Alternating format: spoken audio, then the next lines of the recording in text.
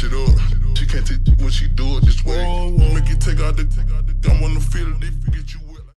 Hey guys, and welcome back to my channel. So as you can tell by the title, I'll be dyeing my old blonde wig red, and the two colors I will be using is Ruby Red and Truly Red by Adore Hair Dye. So I only used a comb and a brush just to comb through the hair while the dye is in it and before and after I dye it. Okay, so right here I'm just showing you the old wig that I'm using. This is the pot of hot boiling water, and I'm just going in with the Ruby Red Adore Hair Dye first. And I'm just gonna empty all of that into the pot.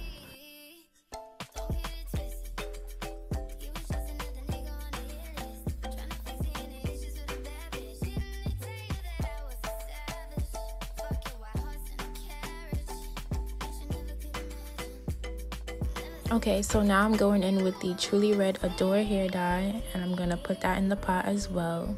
And then after, you're gonna see me stir to mix the two colors together so that I get one color.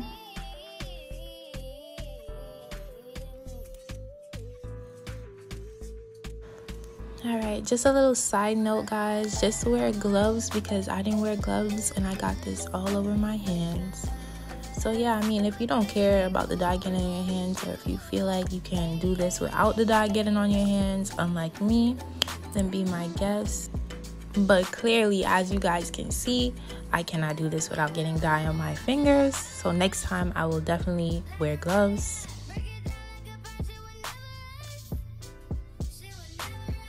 Alright, so after I mix the two dyes together, I'm just taking a piece of tissue to see the consistency of the two dyes together to make sure it looks good. As you can see, the tissue took the dye well, so that looks good. So hopefully the hair will take the dye well too. Alright, so now that the color is good to go, I'm just taking the wig and putting all that hair into the pot and making sure the dye is getting everywhere. So I used a plastic fork, I do not care. As long as it's getting that dye everywhere, it's getting the job done. I did not put anything on the lace before I put it into the pot. I know I've seen some girls spray Got To Be Glue spray, or they use something else, but I've never done that. I've never had an issue with the dye getting on my lace before. So yeah, there's nothing on the lace, and just trust the process, guys. So right here, I'm just combing through it. I'm making sure that dye is everywhere. Nothing serious. I use a wide tooth comb. I don't like using the skinny combs in my wigs. And right now, I just moved the pot to the sink so I don't get any of that dye anywhere on the counter, because I will never hear the end of it. But right now, I'm just rinsing it out, making sure all that dye, all that pink water, you want to just rinse it out until all that pink water is clear or not as pink. And right here, I'm just showing you guys the dye has gotten through everywhere.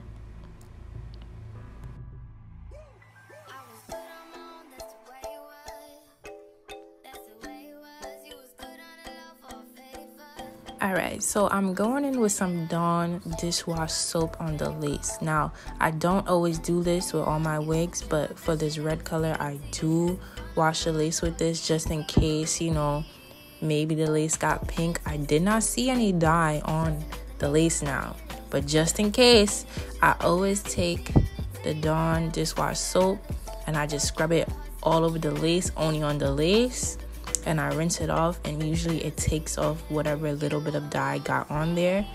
But yeah. Okay, so right here I'm showing you the lace on my hand. As you can see, the lace is not dyed red. The lace has no dye on it. I'm just trying to show you guys really quick.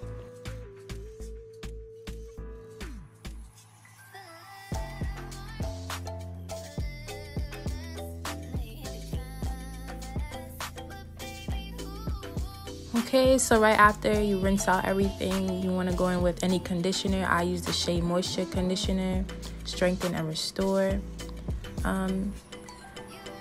You just want to get this all over the hair. Mine was finishing at the time, so I had to just slap that on my hand and use it on the wig.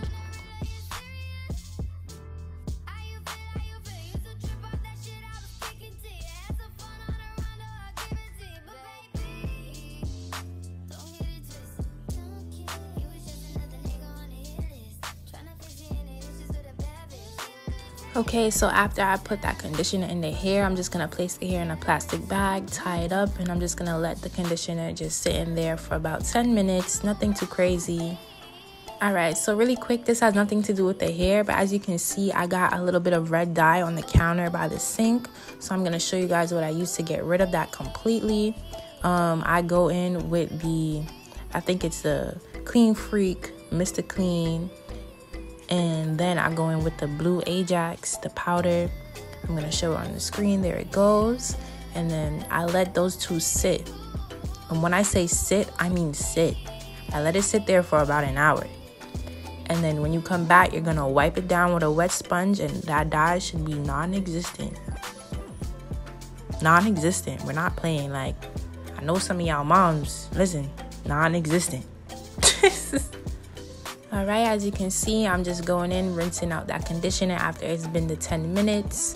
That pot I had the dye in, I just let it soak with water. I'm showing you guys the lace. The lace has absolutely no dye on it. It's ready to go. And yeah, it looks good.